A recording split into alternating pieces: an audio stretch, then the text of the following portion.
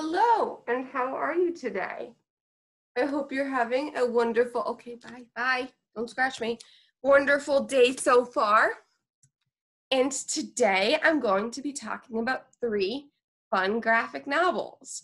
What's really interesting about these 3 is that they start off getting progressively more complex and difficult in regards to age range, which I think is funny because I just picked these 3 randomly from the collection of graphic novels that Miss Betsy got me, and it ended up working out pretty well.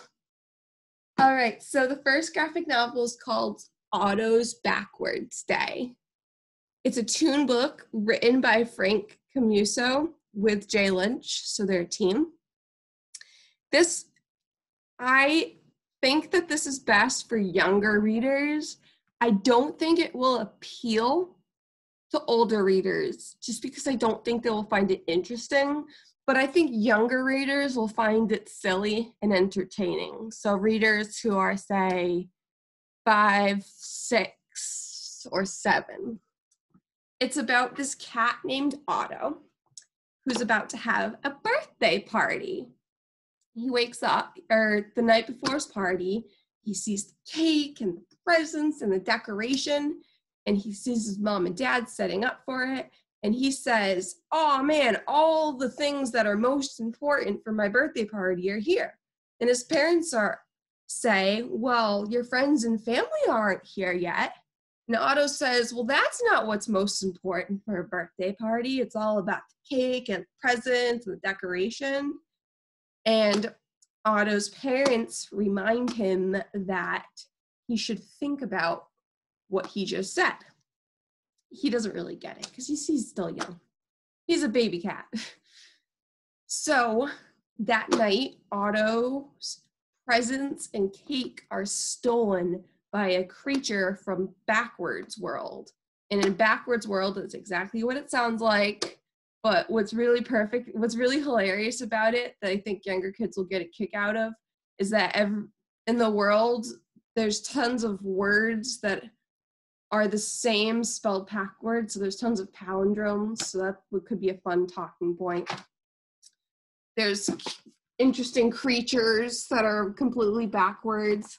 And overall, it's a very cartoony style, as you can see.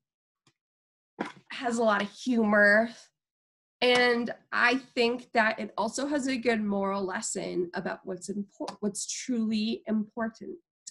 So I would suggest Otto's Backwards Day for younger readers who are just getting into graphic novels and maybe starting to outgrow picture books but aren't quite ready for this chapter books yet. So I would consider this almost like the step reader of graphic novels. So the next graphic novel is an oldie, but it's a goodie. And it's Babymouse, Queen of the World, written and illustrated by Jennifer L. Holm and Matthew Holm, who are actually a brother and sister team. I think that this was one of my favorites. It was so cute. And this one also had a good lesson. So Babymouse is a mouse, and she's in 3rd grade. She wants to be queen of the world. Every day is just the same old thing for her. She has this catchphrase, which is typical, but how she generally says her catchphrase is, "Ugh, that's typical." She's very sassy and funny. She has a huge imagination. So even though technically this book is set in the mouse's day-to-day world, throughout the story, different things happen during her day at school. And she gets lost with her and carried away with her imagination. And this is really cute. So, for example, she gets daydreams that she's in space and on a mission. She daydreams that she's a kind of a noir detective, or that she's a wild baby mouse. So the plot of the story, she's in 3rd grade, and there's a really popular girl, kitty cat, called Felicia Furry Paws, who's the queen bee of the Babymouse's 3rd grade class. Felicia's having a sleepover, and she invites everybody but Babymouse. However, Babymouse is not without friends. She just doesn't realize how good she has it. She has a best friend named Wilson the Weasel. They watch monster movies together. They make cupcakes together. They've been best friends since kindergarten. So she has plans to have a really nice monster movie night with Wilson, and they're going to have cupcakes, and it's going to be great. Due to a series of events, however, Babymouse gets invited to Felicia Furry Paws' sleepover, which is on the same night as her night with Wilson. But going to the sleepover, Babymouse realizes that these aren't the kind of friends she wants. They're mean. They just talk. They're not as imaginative. They're mean towards others. And so she ends up realizing that she's got it pretty good. She's the queen of her own world.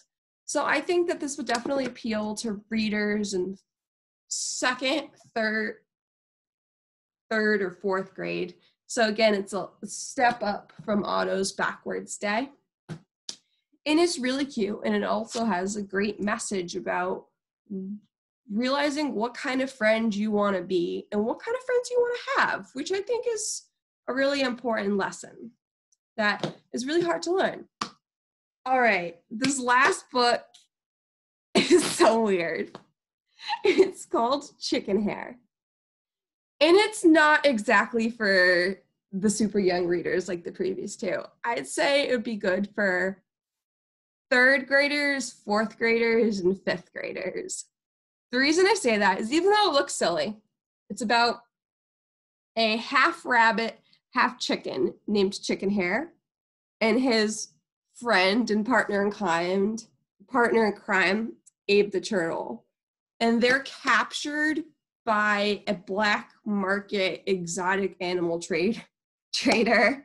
And the traders sells them to an evil taxidermist named Klaus, who likes to torture and kill exotic animals so that they will never leave him. And so ChickenHare and Abe get sold, and they make new friends with these other strange creatures. And they do end up escaping Klaus, but in the storm, they meet the dead ghost of Klaus's very first pet, Mr. Buttons, and they need to go unearth Mr. Buttons' body and thaw it out, and so Button's spirit can go back into his body, and then they go into a cave full of these little weird demonic little creatures, and then Klaus and his evil cohorts end up chasing after the creatures because they escaped and he wants them back. And it's just a really strange adventure story. I thought it was cute in a weird way. I think it was definitely unique, and I would read the next one. But it's definitely, while it's not too scary, I wouldn't say it's as scary as some other books, graphic novels out there. I would say though, however, it deals with some darker concepts. So I would say this might be better for 3rd, 4th, and 5th grade, more advanced readers of graphic novels. So that was today's Books with Becca, and I hope you enjoyed it. Thank you, and have a great day. Bye.